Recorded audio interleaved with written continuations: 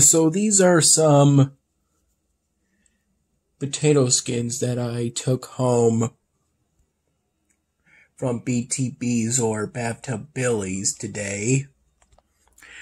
After I sang the karaoke songs, She Will Be Loved by Maroon 5, pretty much right as we arrived.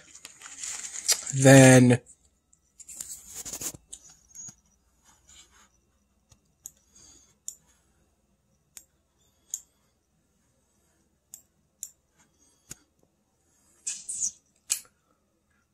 Mambo Number 5 by Lou Bega, and then lastly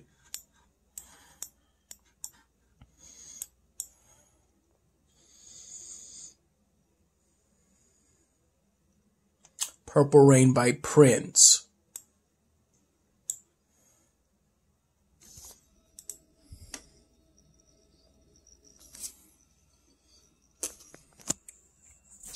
This is the styrofoam drawing that I worked on all at BTB's. Hopefully I'll be able to finish it soon. This is as far as I got. That box contains my microphone flipped upside down. This is the box the potato skins came in. My phone charger, my markers, and more of my markers.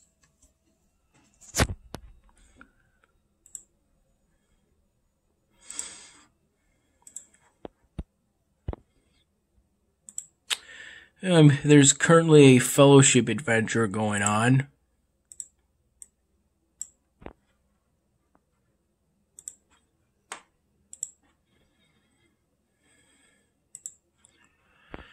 I remember how at one point today, maybe early on today, it seems like the beverages weren't accepted or something.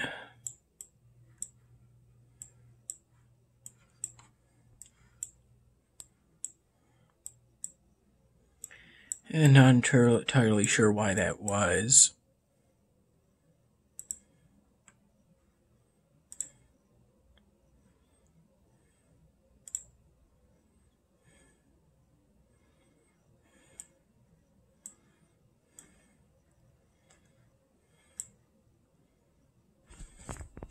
This is some sour cream for the potato skins.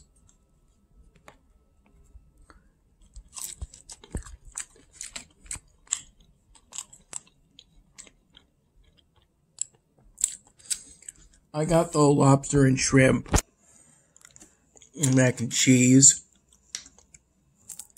And for my side, I got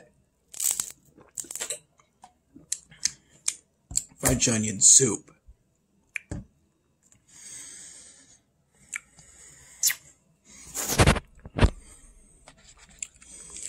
People at BTB's seem to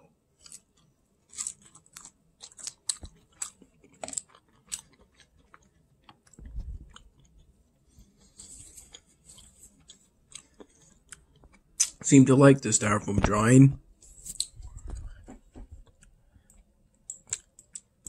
Patty came over tonight and did some singing.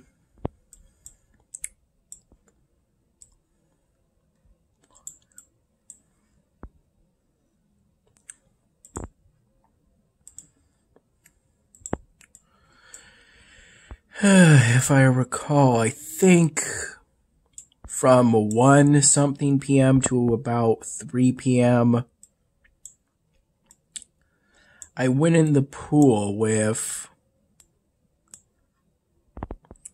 my mom, but she kind of just laid out in the sun on one of the patio chairs.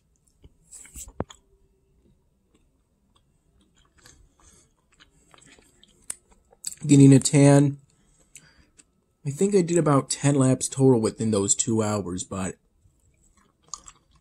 I didn't do them all at once.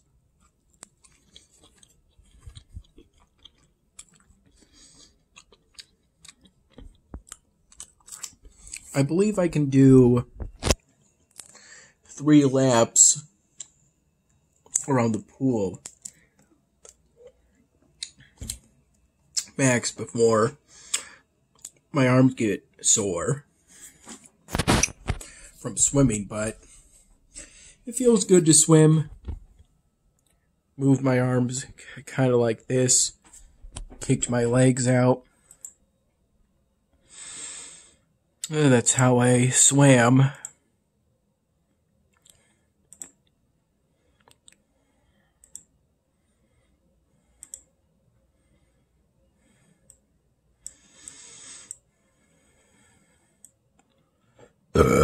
Excuse me.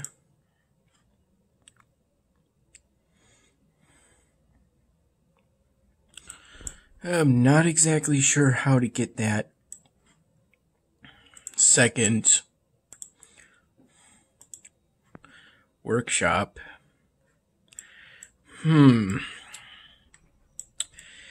Perhaps I would have to work towards getting a city expansion for that.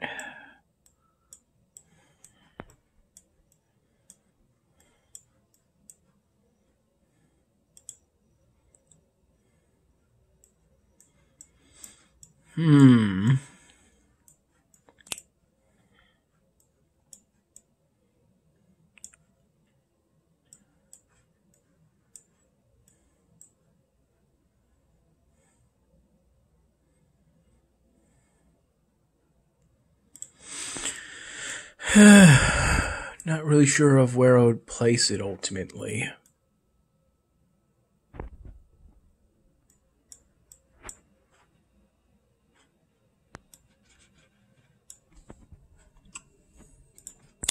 In Stronghold Kingdoms, I'm currently researching the second level of the marriage research.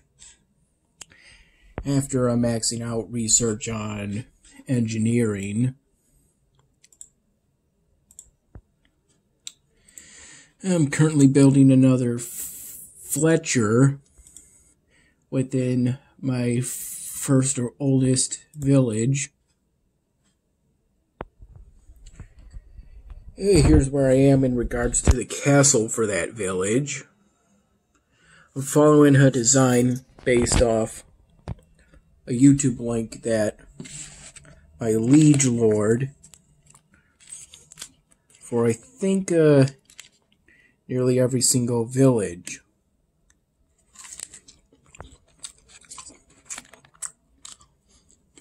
I have.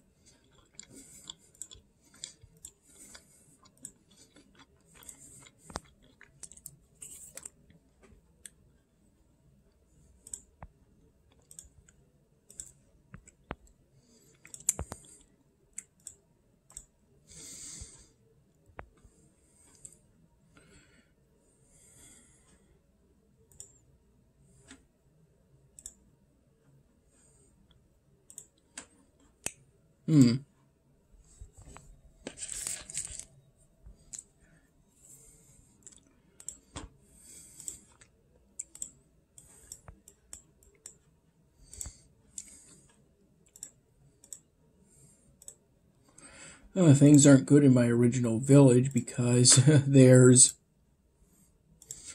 currently 2 AI castles next to it. A wolf's castle and a pig's castle.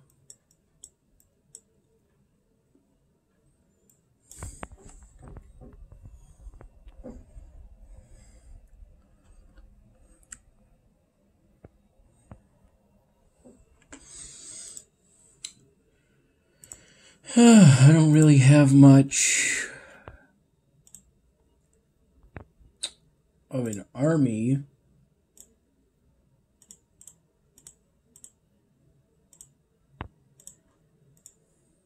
Within my original village right now. Training 10 archers right now, it only goes up to 60 archers total.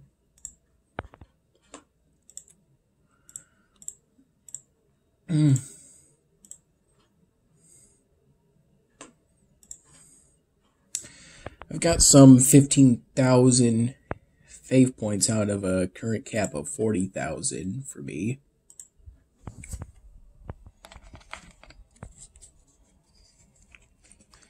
At Bathtub Billy's, I had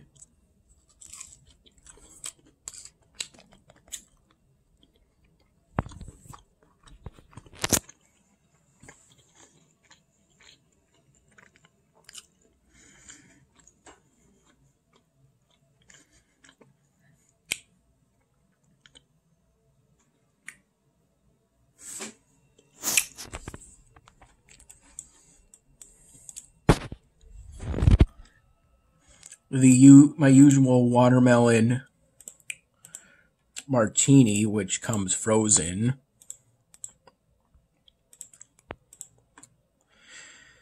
And then I got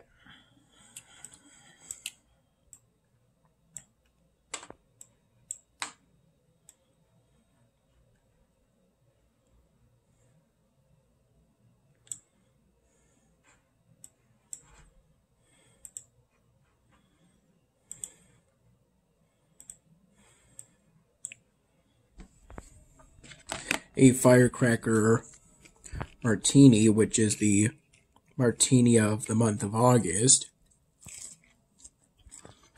And then Jessica, one of Mom's friends, got me what was supposed to be a single shot of firecracker. I mean, Fireball, cinnamon whiskey.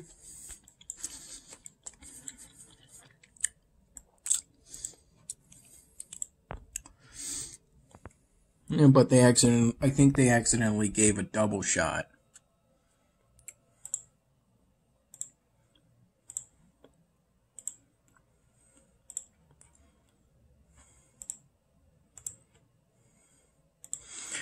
I've currently got an abundance of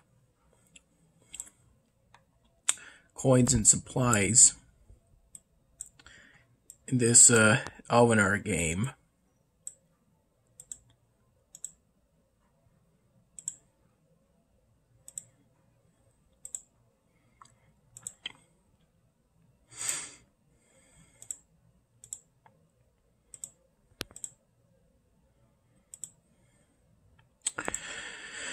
While I was in the pool, I engaged in some casual conversations with my mom also.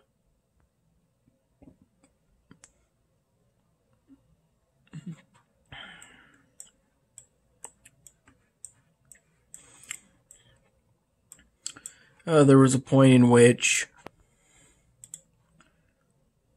I watched some YouTube videos today.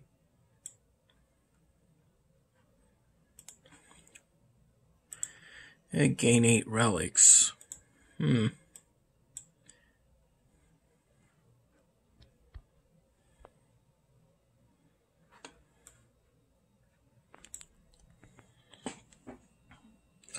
All in all, some pretty friendly faces came to the Friday karaoke night.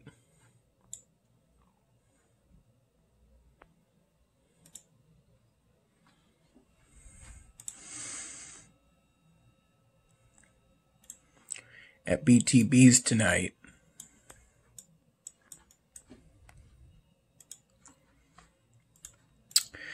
This seems to be where I'm at currently on the Prosperity Towers. And trying to get it up to level 6.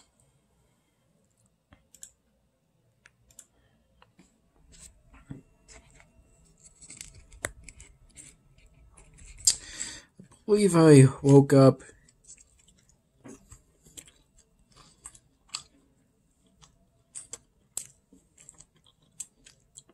around 10 to 11 in the morning.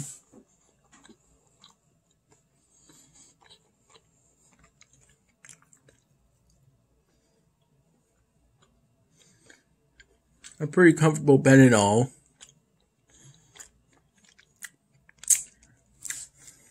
I spent the entire time from after I dried myself off from taking a shower. Following my roughly 2 hours and 10 laps and plenty of conversation in the pool today. And us heading off to BTB's about 6:15.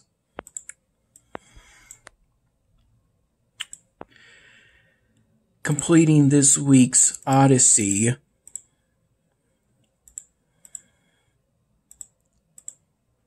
On Bloons Tower Defense 6. On hard.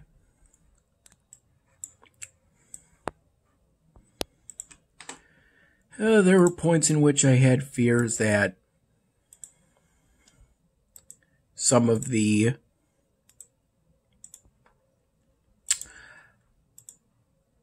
levels would be deflation mode, some of the islands, but that ended up not being the case.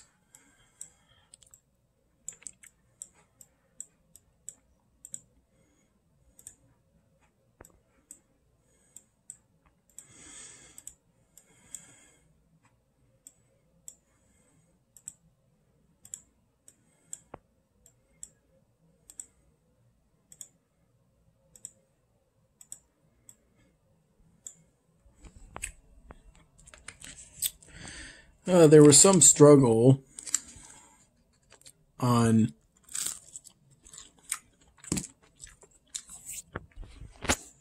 this week's Odyssey, which was called the Odyssey Solver, which was the first Odyssey in my memory to restrict upgrade paths, putting limitations on tier 5s within the game. To the point where I only recall tier 5s being available for, like, Glue Gunner. It was worth the struggle because ultimately it got me plenty of experience, I think more than 1 million experience points towards leveling up on Bloons Tower Defense 6.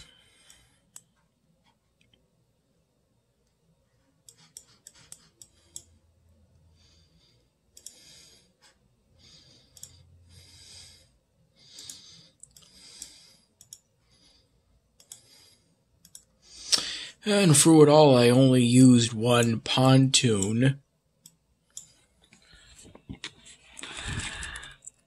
in order to place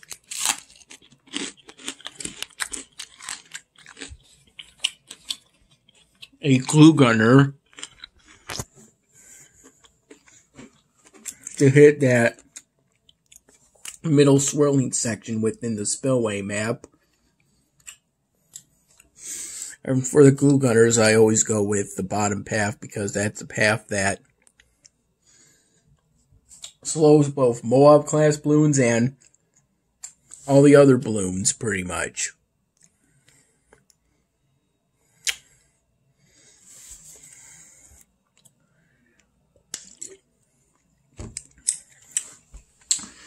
Well, because I couldn't choose ethane, I went with Captain Churchill.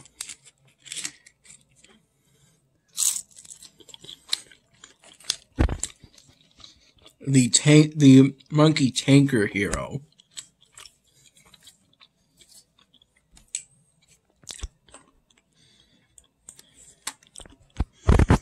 And as such,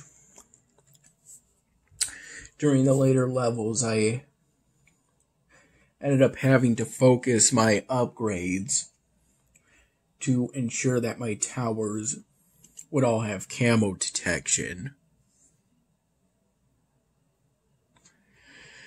My only way of making any additional income was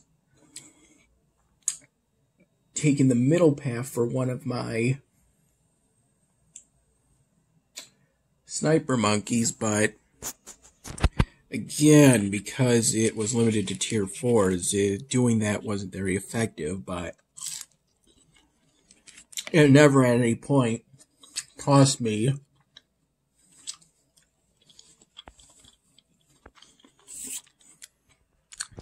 any attempts on an island.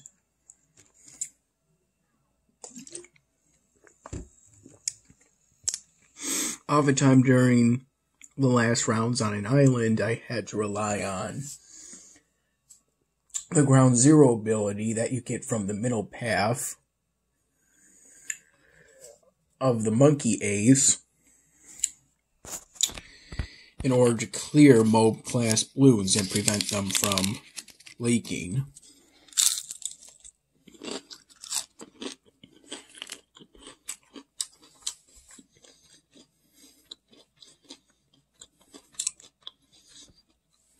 Whole time I only had just 50 lives plus the mana shield of 25. For completing the Odyssey, I got 200 monkey money, and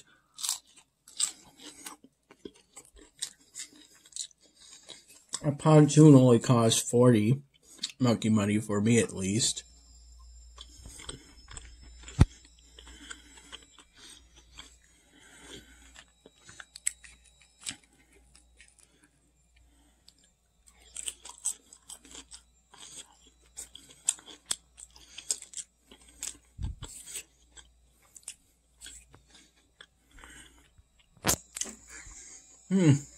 I did pretty much all the paths for the monkey aces, super monkeys,